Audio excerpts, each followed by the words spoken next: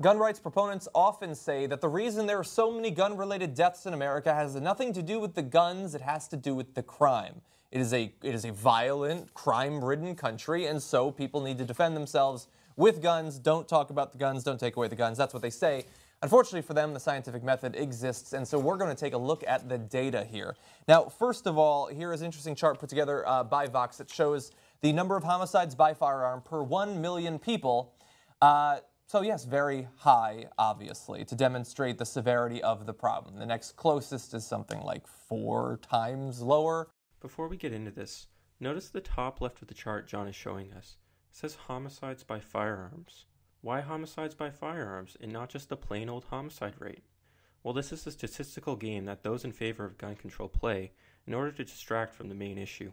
The main issue is whether homicides are higher or lower irrespective of how they were committed. A dead person does not care whether he was shot or stabbed.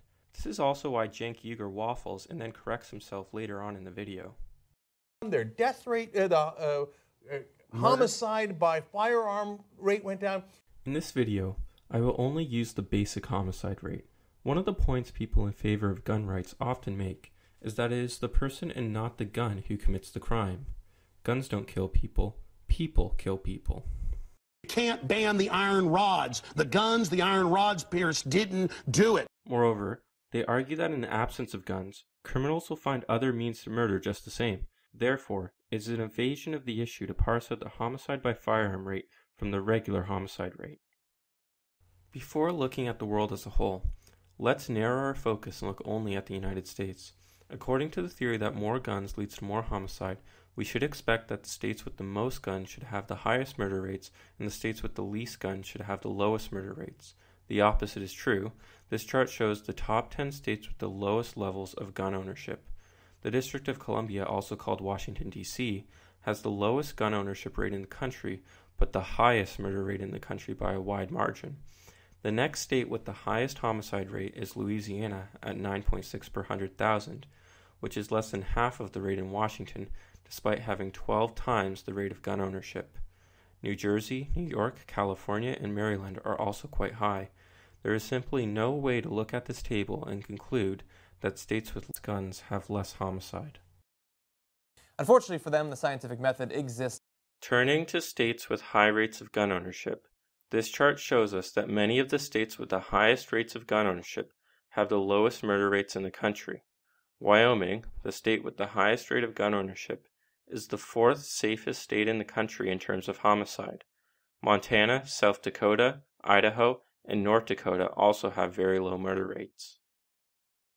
As an average, it is the states with the most guns that have the least murder, not the other way around. In fact, the murder rate in many states with high gun ownership are very similar to the murder rates in those countries that those in favor of gun control claim we should emulate. Wyoming has the highest rate of gun ownership in the United States and a homicide rate of 1.4 per 100,000. Not only does Wyoming have one of the lowest homicide rates in the country, but it also has a homicide rate that is lower than Finland, a country with about a third the number of guns per capita as the United States, and one of the safest countries in the world. On the other hand, Washington, D.C. has the lowest rate of gun ownership in the United States and a homicide rate of 21.8 per 100,000.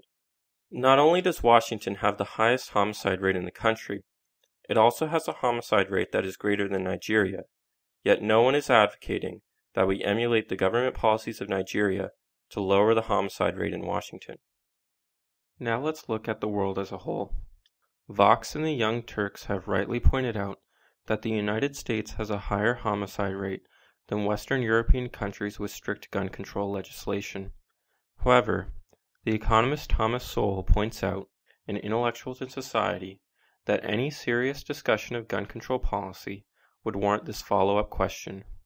Now that we know there are some countries with strict gun control laws and lower murder rates than the United States, are there countries with strict gun control laws and higher murder rates than the United States? The answer is yes. Russia and Brazil have tougher gun control laws than the United States, but much higher murder rates. Moreover, gun ownership rates in Mexico are a fraction of what they are in the United States, but Mexico's murder rate is more than double that in the United States. Yet no one is advocating that Russia, Brazil, and Mexico adopt the American policy on gun control in order to lower their homicide rates. It is just as arbitrary to compare the United States to Western European countries with some of the highest standards of living in the world and radically different cultures and histories and claim that the United States should adopt their gun control policies to reduce homicide as it is to compare Russia, Brazil, and Mexico with comparatively low standards of living and equally different cultures and histories to the United States and claim that they should adopt the gun control policies of the United States in order to reduce their homicide rates. It's fact. It's fact. And in these studies, you know what it turns out? Australia, for example, when they took the guns away, right? That's what Mark Hamill was talking about. It became harder to kill people. Their suicide rate went down. Their death rate, homicide by firearm rate went down. If our rates went down at the same level as Australia's rates went down after they did reasonable gun control, we would have saved, in 2013, over 16,000 lives. So in September 11th, we lost about 3,000 people. More than 5 times that amount we lose every single year, not based on the number of people who commit suicide and the firearm homicides, okay? Just the difference between what our rate is and what Australia's rate is after they did the gun control. Just on that, if we passed that reasonable law, over 16,000 people would be alive today. And that's every year, 16,000 year after year after year after year, because there's guns everywhere. When someone's thinking of committing suicide in Australia, do they have a people problem? They do. People consider doing suicide, they slit their wrists. That doesn't work as well. They take pills, that doesn't work as well. So they don't die. Here in America, they're like, oh, here's a gun, boom, that works, you're dead. Okay, on firearm suicides alone, we'd save over 12,000 lives. Think about that. I'm not even talking about homicides. We're not talking about the 2-year-old that shot the 9-month-old because there was a gun lying around. Just on suicides. What Cenk is saying is that more guns means more suicide. The natural follow-up to Cenk's theory is to look at the countries with the highest suicide rates and see if there is any connection between the rate of suicide and guns per capita. The country with the highest suicide rate in the world is Guyana. It has 14.6 guns per 100 residents. That's not a small amount of guns, but it's about 1/6 of what the United States has. The country with the second highest suicide rate is South Korea. It has 1.1 guns per 100 residents. It has one of the lowest gun ownership rates in the world. Korea, literally meaning the land of the morning calm, holds a record that has earned it the nickname Republic of Suicide.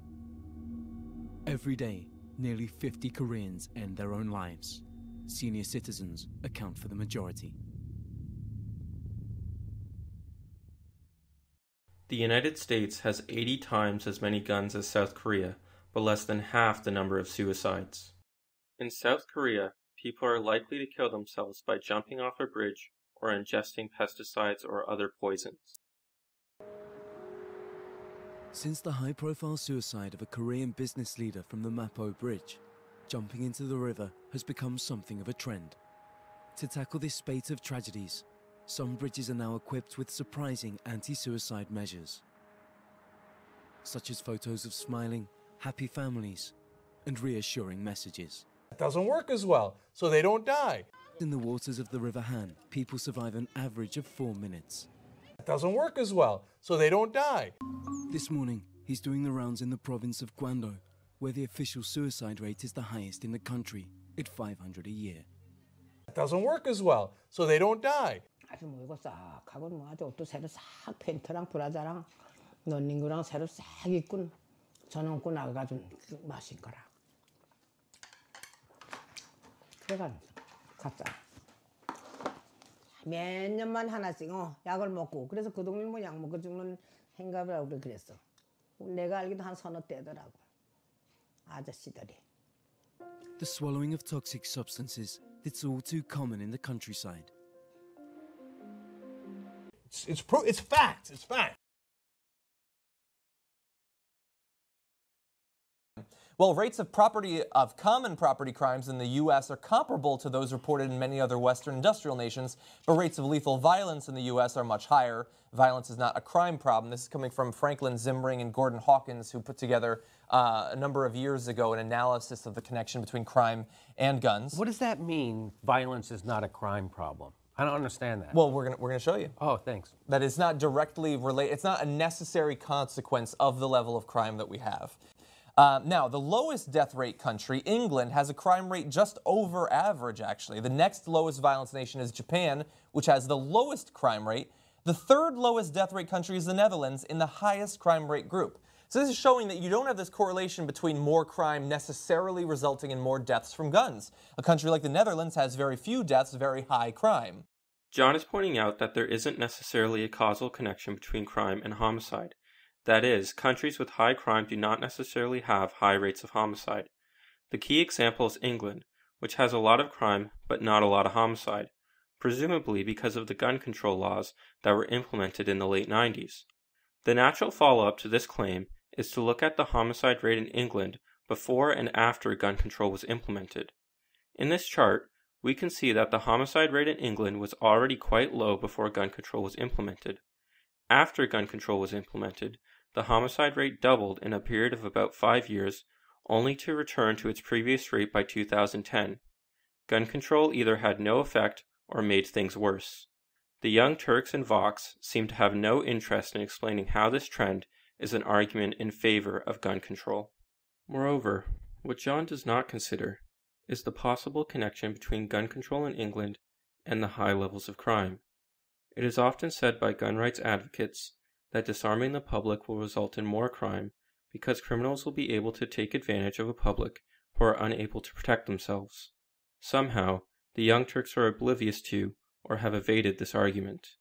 In an Orwellian moment, John claims that criminals in England have not run roughshod over the public immediately after other TYT panelists have acknowledged the high levels of crime in England.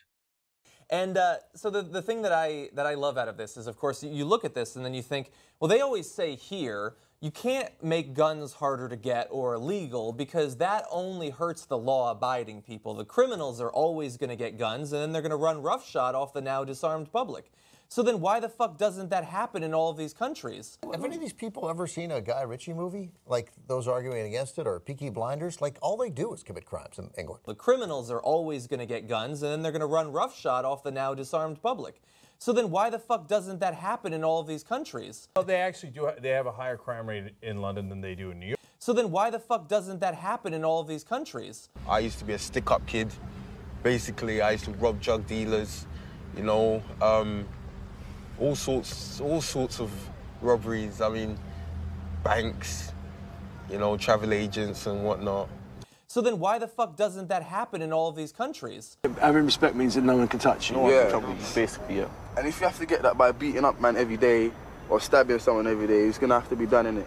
So then why the fuck doesn't that happen in all of these countries? They might find out that, maybe the only way to make money is to run up in somebody's house with a gun and stick it in their face, and if they've got money in their house, take it all. Do you know what I mean? So then why the fuck doesn't that happen in all of these countries? Everybody wants what everybody else has got, and the only way to get it is to either take out the other person or make the person scared enough to give it to you. In London, if there's nobody, the police don't have guns, the homeowners don't have guns, why don't the criminals get the fucking guns that you say they're inevitably going to get? This is showing that they don't actually do that. Guns don't magically appear if you make them difficult to get. Nowadays, it's all about guns and knives. And that's escalated over the years. Yeah. Guns don't magically appear if you make them difficult to get. I don't even understand it myself, do you get what I'm saying? Because I've seen kids the age of 10 years carrying Mac 10s. 10-year-olds? Yeah. Carrying a submachine gun? Yeah. Guns don't magically appear if you make them difficult to get. Do you see what I'm saying? I can go around the corner and buy a gun now, if I really wanted to. I can go around the corner right now and buy a gun. It's that easy. What, a pistol? I can buy a pistol, yeah. I can buy a Mac 10 if I wanted to, yeah. Guns don't magically appear if you make them difficult to get. So what kind of guns are available?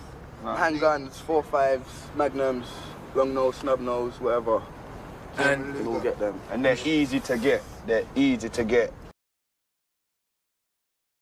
The point of this video is not to say that the world would be a safer place if there were more guns. Instead, the point is that there is no one-to-one connection between rates of homicide and gun ownership. Depending on the countries you choose to compare, an argument can easily be made in favor of gun control or gun rights. It is very possible that the direction of causality may be the opposite of what people assume. It is often observed that many Western European countries are peaceful and also have gun control. However, it also happens to be true in England and elsewhere across Western Europe that many of these countries were peaceful prior to the implementation of gun control. This means that rather than gun control being the cause of peace, peace was the cause of gun control. Peaceful societies with little affection or perceived need for guns are more likely to implement laws that limit the use of guns or ban them altogether. This point recalls the words of Winston Churchill, who said, "When you have peace, you will have disarmament." Churchill was talking about the military, but the same could just as well be said about the right to bear arms. For as long as there have been groups, there have been group differences. It is no surprise that different countries with radically different cultures, histories, and geographies would have different homicide rates. They were different before the invention of the gun, and they continue to be different after the invention of the gun. Whatever the merits or demerits of gun control, international comparisons are not an adequate tool to forecast the results in the United States. Even within the United States, a state-by-state comparison reveals the opposite trend of what gun control advocates are looking for. The reason is that cultural differences between states are so great that the comparison is made null and void. If the differences between states in one country are so great to make the comparison pointless, then it is even less likely that an international comparison would give any relevant information. The cultural theory of violence explains the difference in homicide rates between states with high gun ownership and states with low gun ownership. Many of the least violent places in the United States, despite having high rates of gun ownership, are located in the North. In contrast, many of the most violent places are located in the South, even when they have less guns. This is because the northern and southern United States have radically different cultures. In Better Angels of Our Nature, Steven Pinker describes the American self as a culture of honor. In a culture of honor, individuals have a greater willingness to resort to violence in order to save face and show strength. Also in Better Angels of Our Nature, Steven Pinker notes that when the state is absent, such as in the Wild West, or when you deal in a kind of business where you can't rely on the state to settle disputes, such as in the drug trade, then you have to defend yourself with violence or the credible threat of violence. Good legal system, put that on the list as Good well? legal system, absolutely. It doesn't have to be perfect, but the alternative is the Sopranos or the Corleones or the American Wild West, where if either the state is absent, as in the cliche of the cowboy movies, that the nearest sheriff is 200 miles away, so you have to defend yourself with your six-shooter, or if you deal in a kind of business where you can't press a lawsuit to defend your interests. If you think you've been cheated in a drug deal, you can't really hire a lawyer.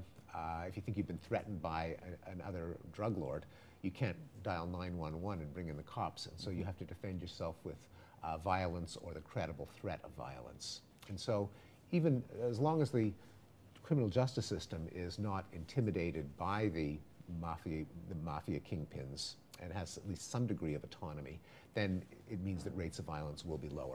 A lesson to take from this video is that societies are not blank slates where you can simply impose X policy and expect to get X result. It would be comforting to think that this were the case. If it were true, then the solution to our problems would be as simple as determining the correct policy and implementing it. But the weight of history is heavy. It cannot always be easily lifted by tinkering with the laws. This view of the world, that problems can be easily solved by direct government action, is described by Thomas Sowell as the vision of the anointed. Opposing social visions, intellectuals in society, quote, "At the heart of the social vision prevalent among contemporary intellectuals is the belief that there are problems and solutions," close quote. Explain that. Well, the people with the vision of the anointed, as I call it, believe there are solutions and that intellectuals have the inside track in providing those solutions. We know more than most people. That's right. Therefore, we are in a position to survey society, see specific problems, and propose solutions. And given this view of the world, there is little incentive to honestly check the data if there is a chance that it will come into conflict with the vision. And yet you argue here that the least interested in actual empirical tests, testing hypotheses, testing ideas against reality, are intellectuals. Why? Because there are many talents. They have a huge ego stake in a given set of conclusions. But if you believe in social justice and saving the environment, you know, I mean, you're really something. And so the people with that viewpoint have a huge ego stake. And empirical evidence is like gambling all of that on a roll of the dice.